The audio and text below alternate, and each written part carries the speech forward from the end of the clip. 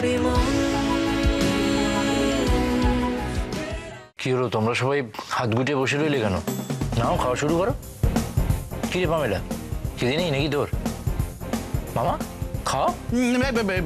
এই তো খাচ্ছি খাচ্ছি। সবাই খাবে, তুমি আগে ভালো করে খাও। আশ্রমে নিশ্চয়ই ভালো করে খাওয়া দাওয়া হতো না? না না, হতো হতো। মাছ মাংস তো খেতে পারতে না নিশ্চয়ই? আসলে কি করে খাবে, আশ্রমে তো আসলে মাছ মাংস খাওয়ার নিয়ম নেই, তাই সবাই নিরামিষাশী। Veg veg. আচ্ছা, তুমি এখন খাওয়া শুরু করো, খাও। আর তোকে ভেজ খেতে হবে না। এই যে তোর ফেভারিট ডিশ। এটা কি? এটা তোর সবচেয়ে প্রিয় চিংড়ি মাছ। কি হলো? না না, এতদিন বাদে তুমি সব মনে করে করে রান্না করেছো তো, তাই।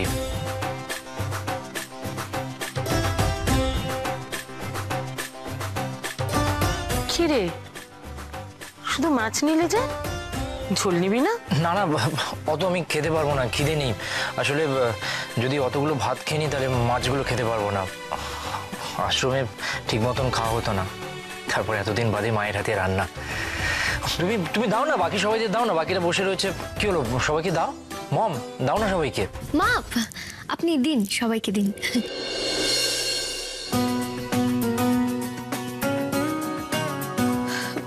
না না না, মম আমাকে দিও না, আমি চিংড়ি খাবো না। ঠিক আছে, তোকে খেতে হবে না, দাও তো পুরোটাই আমাকে দিতে। হ্যাঁ দিদি, তো আর কে খাবে না, তারটা আমাকে দে। হাজবেন্ড, তুমি বিকেম ভেরি হ্যাংলা হয়ে যাচ্ছ দিন দিন। শোনো, এই চিংড়ি মাছের ব্যাপারে না একটু হ্যাংলামি করা দরকার।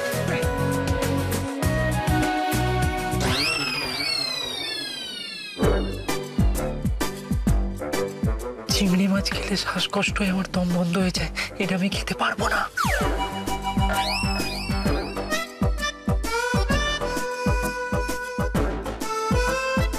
কি ভাগ্নে, কতদিন পরে চিংড়ি মাছ খাওয়া হচ্ছে না? কেমন লাগছে? হ্যাঁ, তোমার প্লেট খালি কেন? চিংড়ি মাছ তো গেল কোথায়? পেটে আসলে মম সবাইকে খাবার দিতে দিতে এত সময় লাগালো যে আমার তো আর তরই সইল না। ভালো লেগেছে? হ্যাঁ, ভালো মানে খুব। দাঁড়া, তাহলে আরো কয়েকটা দিই। ব্যাস ব্যাস ব্যাস ব্যাস ব্যাস, আর না আর না। এই রে, এটাও কি আমার থেকে ট্রান্সফার করবে নাকি?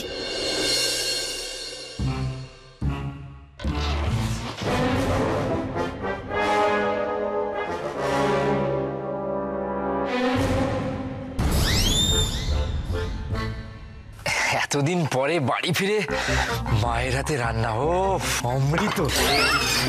Sorry sorry sorry sorry. ঠিক আছে ঠিক আছে, আমি মুছে দিচ্ছি, আমি মুছে দিচ্ছি।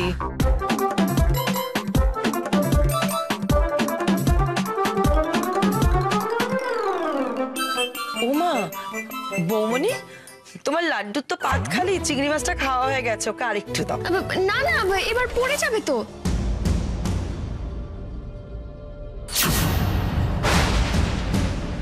মানে কি পড়ে যাবে? না না, মানে পড়ে যাবে মানে শরীর খারাপে পড়ে যাবে। আপনারা একটু বুঝুন, এতদিন ধরে ও নিরামিষ খেয়েছে, হঠাৎ আজকে এত মাছ টাছ খেলে, কয়েকটা তো খেলো, আবার দুদিন পরে না হয় খাবে। হ্যাঁ, না না, আমি এখন আর খাবো না, হয়ে গেছে, অনেক হয়ে গেছে। এটা কি? এটা চাটনি? আমার একটু চাটনি দাও না, আমি চাটনি দিয়ে খাবো। তুই চাটনি খাবি? হ্যাঁ, কেন খাবো না, আমাকে চাটনি দাও, আমি চাটনি খাবো।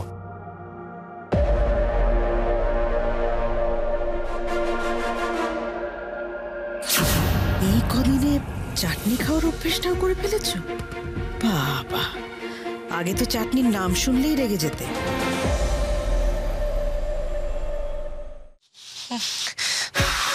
তোর দোষ, তোর দোষ, সব তোর দোষ বলা, সব তোর দোষ।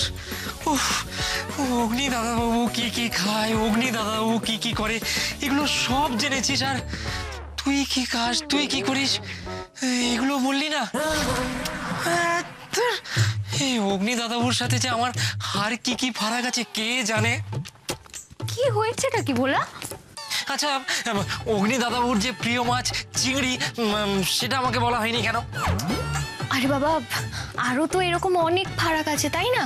তবে সবকিছু কি সবসময় মনে থাকে বলো তো? তাহলে আর হবে কি করে?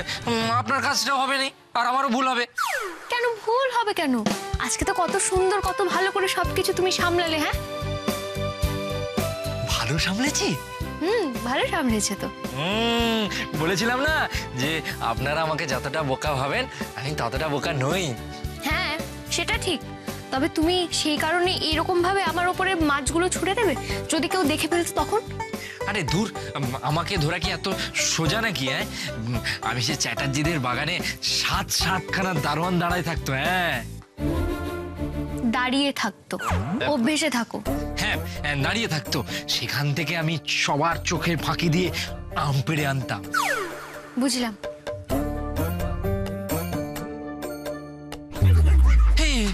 একই দরজা দিয়েছেন কেন? আবার বললাম না অভ্যেসে থাকতে। বলতে হবে যে দরজা বন্ধ করছো কেন। হ্যাঁ, বন্ধ করছো কেন? তুমি আমাকে ভুল বুঝো না অগ্নি। এখন আমি ভোলার সাথে এক ঘরে থাকতে বাধ্য হচ্ছি। তবে আমি যা করছি তোমার জন্যই করছি। দরজা বন্ধ করছি তার কারণ অগ্নি আর আমি এক ঘরে ঘুমোতাম, আর রাত্রিবেলা আমাদের ঘরে দরজা বন্ধ থাকতো তাই।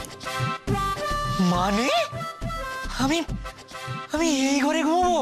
আর তো কোনো উপায় নেই, না হলে তো সকলে আমাদেরকে সন্দেহ করবে তাই না? আমি আপনার সাথে? তোমার সাথে। তোমার সাথে আমি এক কাটে শোবো না।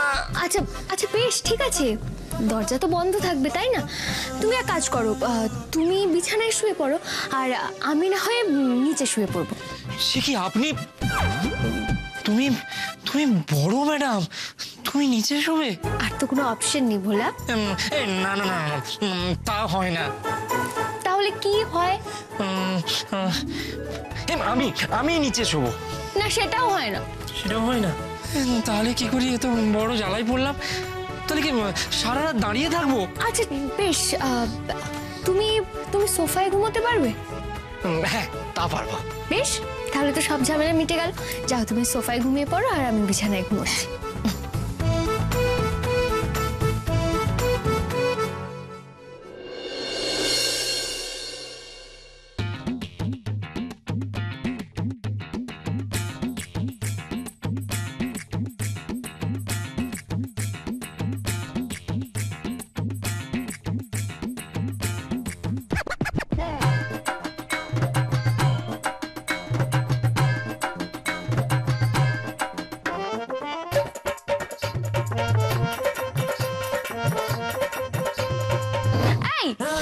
ভোলা, কি করছোটা কি? না না না না, এভাবে হয় না। ঘর ভাগ করতে হবে। আমি আপনার সাথে এক ঘরে ঘুমাতে পারবো না।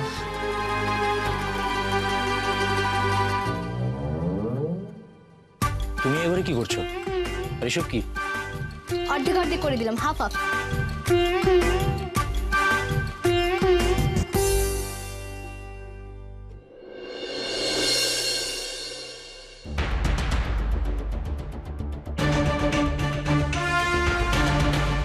নিখিল, কিছু বুঝলে? কি ব্যাপারে? ইডিয়েট একটা। তোমার খটকা লাগছে না? হ্যাঁ, আমার তো সন্দেহটা আরো বেড়ে গেল। হ্যাঁ, খটকা তো আমার লাগছিল প্রথম প্রথম, বিশেষ করে ওই চেয়ারে পা তুলে বসাটা নিয়ে। মানে তারপর তো বললো নাকি ওম পা মারিয়ে দিয়েছে তাই জন্য। আরে ধুর, পা মারিয়ে দিলেও কেউ চেয়ারের উপর ওভাবে পা তুলে বসে? আর তাছাড়া অগ্নি চাটনি খেতে কোনোদিনই পছন্দ করতো না। মানে খুব জোর করে দিলে হয়তো একটু মুখে তুলবে, কিন্তু চাটনি চেয়ে খাওয়ার ছেলে অগ্নি নয়। কিছু তো একটা গড়বড় আছে, কিন্তু শুধু এটা দিয়ে তো আমরা কিছু প্রমাণ করতে পারবো না মম। সেটা তো জানি প্রমাণ করতে পারবো না, কিন্তু যত তাড়াতাড়ি সম্ভব প্রমাণ করতে হবে যে ওটা অগ্নি নয়। যত তাড়াতাড়ি সেটা করতে পারবো তত আমাদের মঙ্গল। কি করবে কিছু ভেবেছো? ভেবেছি তো বটেই, সেই জন্যই তো তোমাকে এত রাত্রিরে ডেকে পাঠালাম। শোনো, তোমাকে একটা কাজ করতে হবে। কাল ভোর ভোর বেরিয়ে তোমাকে গুরুদেবের আশ্রমে যেতে হবে। তারপর তারপর গিয়ে গুরুদেবকে এখানে নিয়ে আসবে। এখানে সব ব্যবস্থা আমি করে রাখবো। তারপর তারপর তারপর নকল অগ্নির প্রথম পরীক্ষা।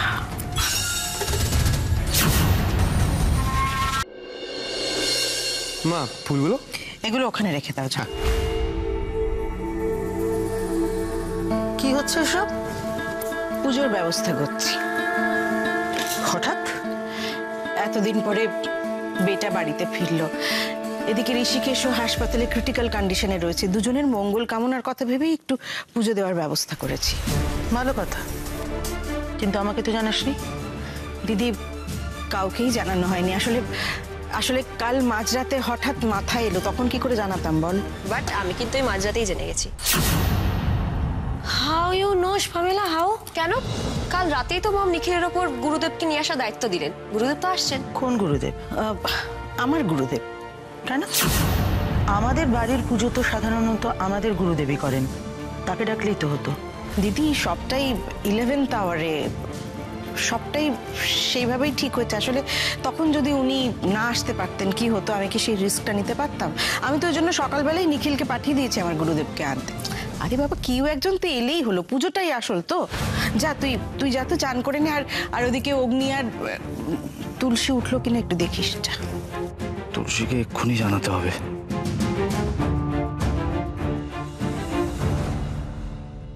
অগ্নি, অগ্নি, অগ্নি, সে আবার কি? আরে বাবা, কি করছোটা কি বলবে তো? অগ্নি, এসব এসব তুমি কি? আরে ভিজে দিচ্ছে। কি হয়েছে? আমার ঠাকুমা আমাকে শিখিয়েছে যে ঠাকুরের নাম নিয়ে দিন শুরু করলে দিন ভালো কাটে। তুলসী, হ্যাঁ, বলছি যে ওই পরমা বর্মন মামা আর অগ্নিকে নিয়ে একটা পুজোর আয়োজন করেছে, যেটা কিন্তু আমার একদম ঠিক লাগছে না।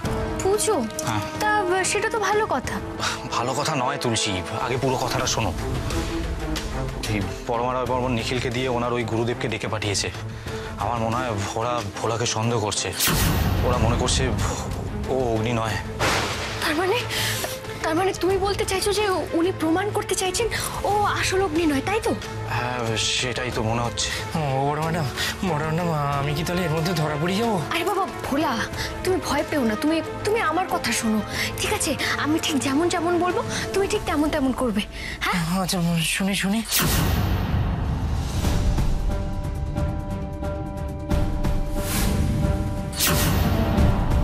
ওরা তোমাকে ধরার জন্য ফাঁদ পাচ্ছে তো?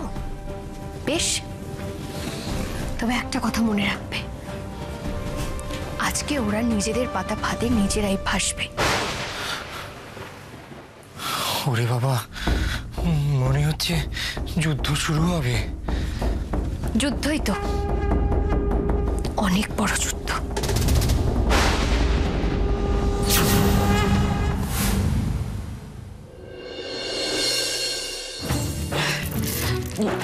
প্রণাম গুরুদেব। কল্যাণমস্ত। নিখিল, পার্থিব, তোমরা একটু পা ধোয়ার জল এনে দাও গুরুদেবকে।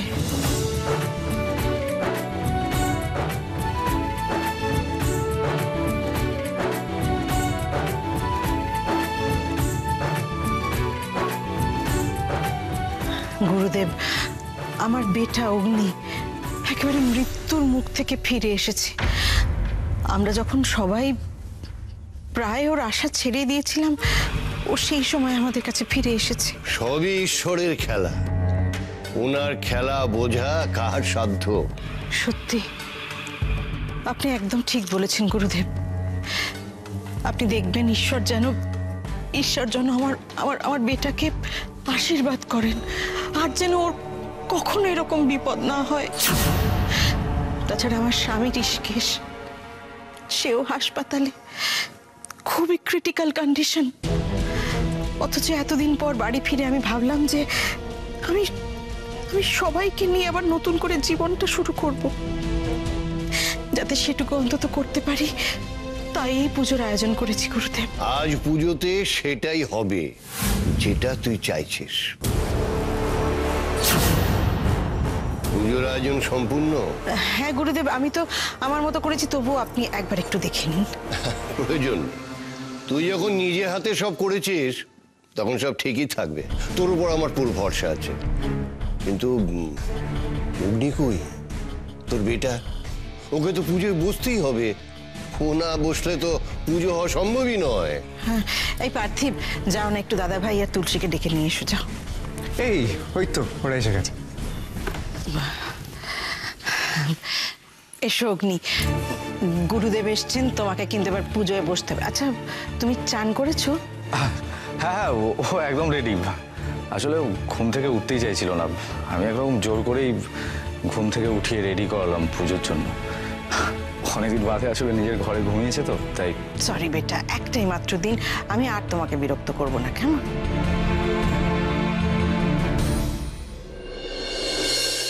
এসো অগ্নি, পুজোয় বসো।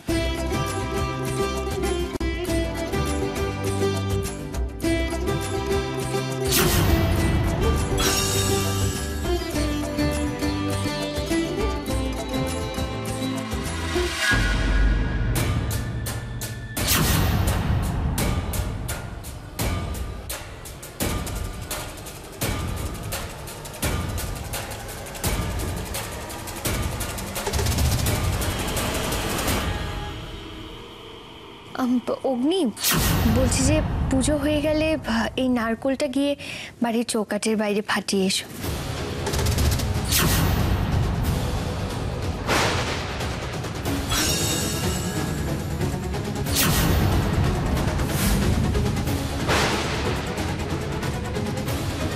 না তুলসী, তুলসী সরাও, ফেটে যাবে। তুলসী, তুলসী সরাও এখান থেকে, ওটা এক্ষুনি সরাও এখান থেকে, এক্ষুনি এক্ষুনি ব্লাস্ট হয়ে যাবে।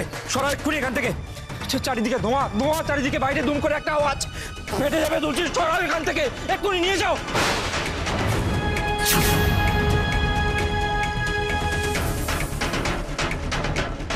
এইসব তুমি কি বলছো অগ্নি? তুমি তুমি এরকম ভয় পাচ্ছ কেন? কি বলছোটা কি? তুলসী, বোম ফেটে যাবে। তুলসী, তুলসী, বোম ফেটে যাবে, চারিদিকে ধোঁয়া হয়ে যাবে। তুলসী, সরাও ওটা এখান থেকে। এটা বোম নয়, এটা নারকেল। নিজের হাতে নিয়ে দেখো, দেখো। না না না না না না না না না, ও আমার চোখের সামনে থেকে এক্ষুনি নিয়ে যাও, নিয়ে যাও এক্ষুনি চোখের সামনে থেকে। আচ্ছা বেশ, তোমার তোমার বিশ্বাস হচ্ছে না তো? আমি দেখাচ্ছি, দাঁড়াও, আমি দেখাচ্ছি।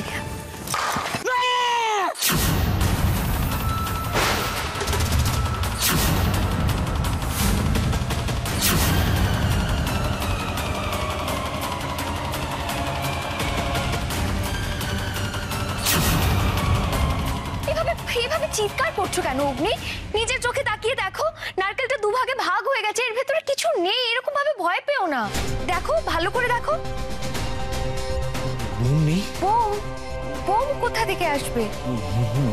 বোম, বোম, বোম, বোম, ওই নারকেলটায় বোম ছিল। আমি ঠিক জানি ওই নারকেলটার মধ্যে বোম ছিল। অগ্নি, অগ্নি, কোন নারকেলটায় বোম ছিল বলো? ওইবার যে আমাদের বাড়িতে পুজো হয়েছিল না, তখন যে গুরুদেব আমাদের বাড়িতে এসেছিল, আর গুরুদেব তোমার হাতে যে নারকেলটা দিয়েছিল, ওই নারকেলটাতে বোম ছিল। তুলসী,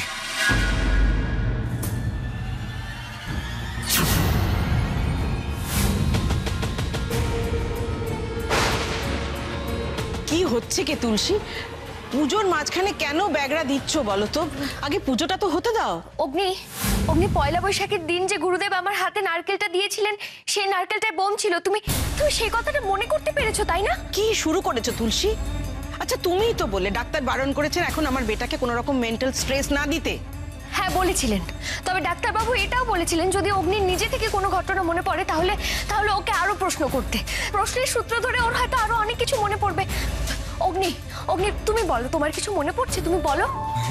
তুলসী, তুলসী, আমার মনে পড়ছে। তুলসী, ওইবার গুরুদেব তোমার হাতে নারকেলটা তুলে দিয়ে বলেছিলেন যে বাড়ির চৌকাঠের বাইরে গিয়ে নারকেলটা ফাটিয়ে দিতে, আর তুমি গুরুদেবের কথা মতো বাড়ির চৌকাঠে বেরিয়ে গিয়ে নারকেলটা ফাটিয়েছিলে। কিন্তু নারকেল ফাটেনি, ফেটেছিল তখন বোম। ওই গুরুদেব নারকেলের বদলে তোমার হাতে একটা বোম ধরিয়ে দিয়েছিল। তুলসী, একটা বোম ধরিয়ে দিয়েছিল।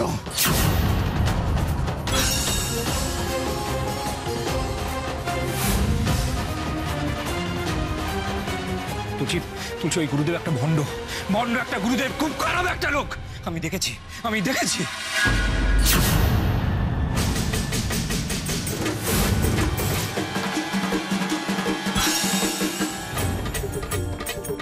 তুমি চেনো? হ্যাঁ, তো তোমার মনে পড়ছে কে সে, বলো। তুলসী, তুলসী, আমার আমার আমার মনে পড়ছে, মনে পড়ছে, আমার আমার আমার একটু একটু করে চেনা লাগছে তুলসী, একটু একটু করে চেনা লাগছে। দিদি, এটা কি হচ্ছে কি বলতো? তুলসী তো আবারও পুজোর কাজে ব্যাঘাত ঘটাচ্ছে, নিজের মতো করে তদন্ত করার চেষ্টা করছে, আমার বেটাকে ইউজ করছে, আমার বেটার অমঙ্গল করছে, ঋষিকেশের অমঙ্গল করছে, আর তুই বসে বসে দেখছিস। তুলসী পুজোটা হতে দে পুজোটা। সরি অগ্নি, সরি, আমার এখন তোমাকে এসব প্রশ্ন করাটা উচিত হয়নি। তুমি তুমি পুজোয় মন দাও। হ্যাঁ,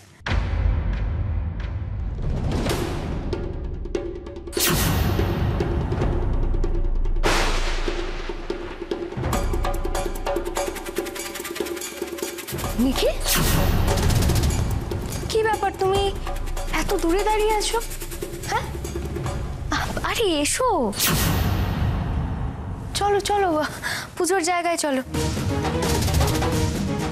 কি ব্যাপার বলো তো, তুমি এত ঘামছো কেন? হ্যাঁ,